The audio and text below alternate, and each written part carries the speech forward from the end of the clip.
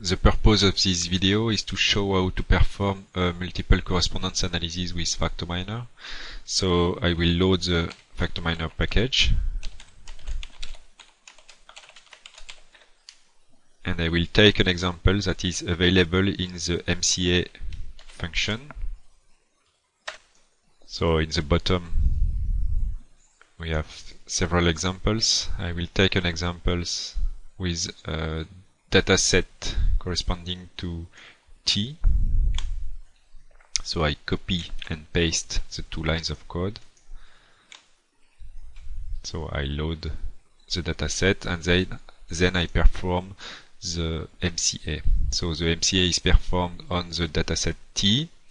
I said that the variable number 19 is a continuous supplementary variable, and I said that the variables from 20 to 36 are supplementary categorical variables. We have 36 variables. The first 18 variables are active variables, so the dimensions of the multiple correspondence analysis will be constructed according to these first 18 variables, and then we can use other variables to understand, to interpret the dimension. So a continuous variables, which is used as supplementary, and 17 categorical variables that are used as supplementary. So the MCA is performed. We have some graph. I will interpret the graph later. And first, what we can do is to see the outputs of the function. So I can use the summary function. So with the summary functions, I have different results. So first the lines of code is recall. Then we have a table with the eigenvalues and the percentage of variance that is explained by each dimension. So the first dimension explains approximately 10% of the information, the second dimension 8%, and so on. Then we have the results for the individuals. So there is a lot of individuals and we have the results by default with only the 10 first individuals. So on these results we have the coordinate of the individual on the first dimension, then the contribution of the individual to the construction of the first dimension. So this value is explained as a percentage. Then we have a square cosine that corresponds to the quality of representation of the individual on the dimension. So if the square cosine is close to 1, it means that the individual is well projected on the dimension, or well projected on a map if we sum 2 square cosine. Then we have the same result for the second dimension and then for the third dimension. We have also the results for the categories. So first for the active categories, so the categories of the active categorical variables. So we have the coordinate on the dimension, the contribution to the construction of the dimension, the quality of representation, and a v-test, which is between -2 and 2 if the category has a coordinate that is not significantly different from 0, and which is greater than 2 if the category has a coordinate which is significantly greater than 0, and v-test less than -2 if the category has a coordinate which is significantly less than 0. And we have also the results for the other dimensions, so the second dimension and the third dimension. We have also a measure of the influence of each categorical variable. So this measure corresponds to the square correlation ratio. So it is the measure which is used in a one-way analysis of variance. So if this value is close to 1, it means that there is a strong link between the dimension and the categorical variable. Then we have the results for the supplementary categories. These are the same results as for the active category, except that there is no contribution because this category do not contribute to the construction of the dimension. But we have the coordinate, the square cosine, and the v-test. And we also have the square correlation ratio for the supplementary categorical variables. And for the supplementary continuous variables, we have the coordinate on each dimension. So there is just one continuous variable in this example, and the coordinate is only the correlation coefficient between the dimension and the continuous variable. That's for the summaries of the variables. We can have a look at the graphs now. So we have a graph with a supplementary continuous variable. This graph corresponds to the correlation circle as in PCA. So the arrow is close to the circle if variable is strongly linked to the two dimensions. There is also a graph of the variables. So we can see that, for example, the variable where is linked to the first and to the second dimension, and there is a lot of variables that are not strongly linked to each variable. We have a graph with individuals, so the representation of the individuals. With this graph we can see that there is no group of individuals, so I think there is not a lot of things to say about this graph.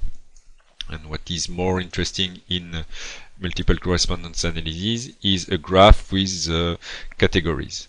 But what we can see with this graph is that there is a lot of categories and it is not very easy to interpret this graph. So we will see how we can use the FactoMineR function to better see the information. So I can use the function plot MCA on my output. If I do that, I will have a graph with both the individuals, the active categorical variables, and the supplementary categorical variables. What we can do first is a graph with only the individuals. So as invisible, I will say that I want to have the active categories and the supplementary categories. And I have just a graph with the individuals. I can do the same thing, but as invisible, I can put the individuals and the supplementary categories. So I have just a graph with only the active categories.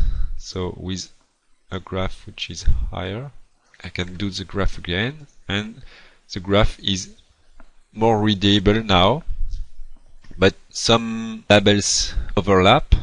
So what we can do is to use a smaller font, so using CX equal to 0.8 for example, and now there is less overlap between the labels.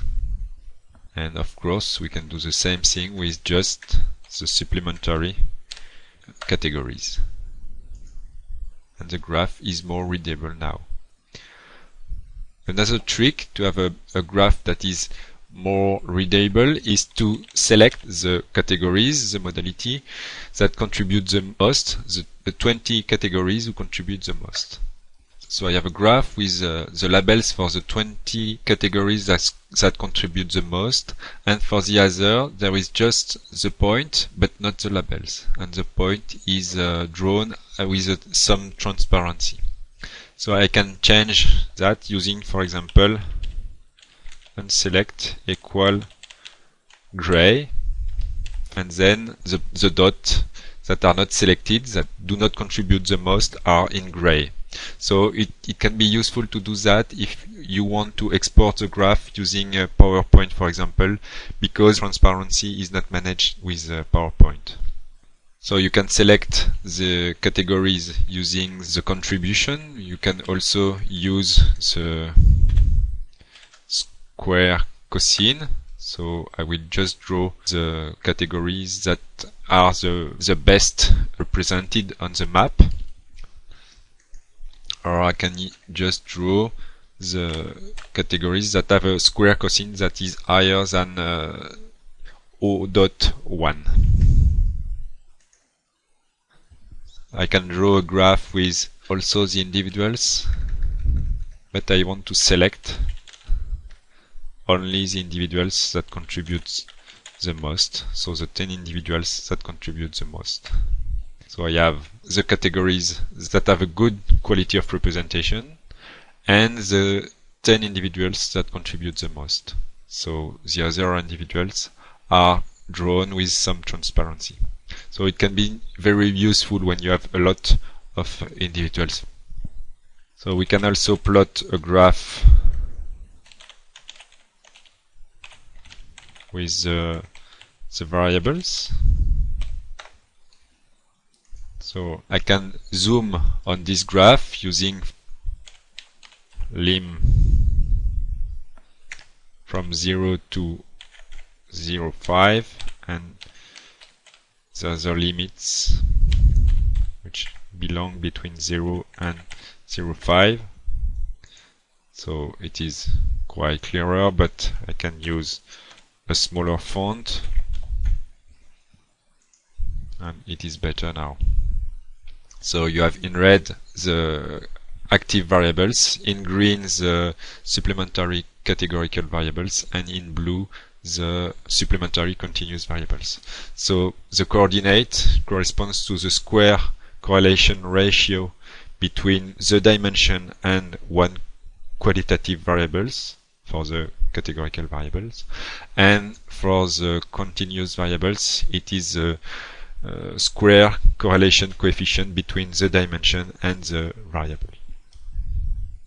What you can also do is to perform the MCA using the birth table.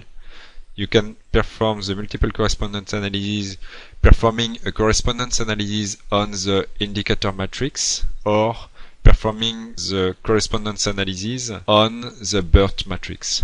So the difference corresponds to the percentage of variance that is explained by each dimension.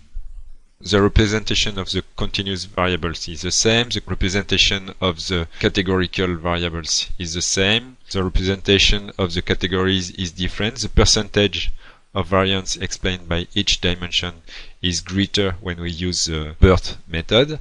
And the categories is at the barycenter of the individuals. So there is just a small difference between the graphs that we have done before. There is just a dilatation.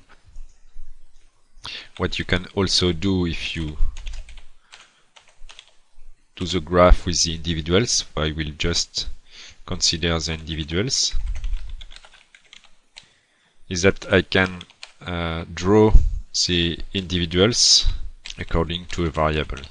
So I will use different color for individuals who drink tea about 1 time per day, those who drink tea 1 or 2 times a week, more than 2 times per day, and 3 to 6 times a week. So the color is different according to the categories of one categorical variable. Here are some tools to better visualize the information with a multiple correspondence analysis. And this is very useful when you want to analyze a survey. What you can also do after a multiple correspondence analysis is to perform a clustering. So you can see the video on the hierarchical clustering, because the hierarchical clustering can be performed on the results of multiple correspondence analysis.